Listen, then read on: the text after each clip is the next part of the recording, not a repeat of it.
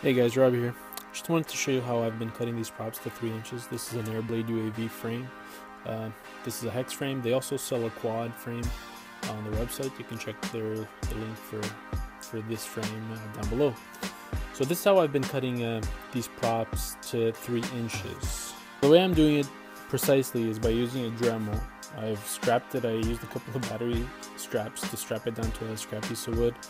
And then I drilled a little hole here with the drill bit that fits exactly inside the prop, and then I stuck the drill bit in here, so like that, so it's pretty stable. And then I put the prop in there, and then slowly, like this, will rotate, and it will cut the prop exactly the same on both sides. It's a lot more accurate to do it this way than to cut it by hand. Of course, afterwards I still balance it anyway on the prop balancer, but I found that this is the best way of cutting it because it's always 100%.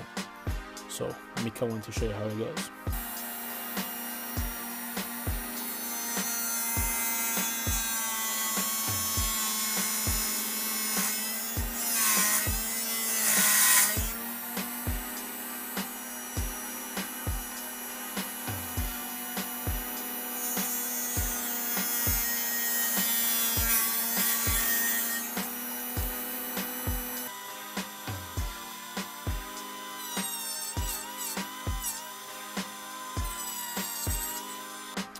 So after I cut it, it usually has a couple of little spurs on there, like melted plastic. So I usually just use a file and I just scratch off that loose piece of plastic, and then I put it on the prop balancer to make sure it's good.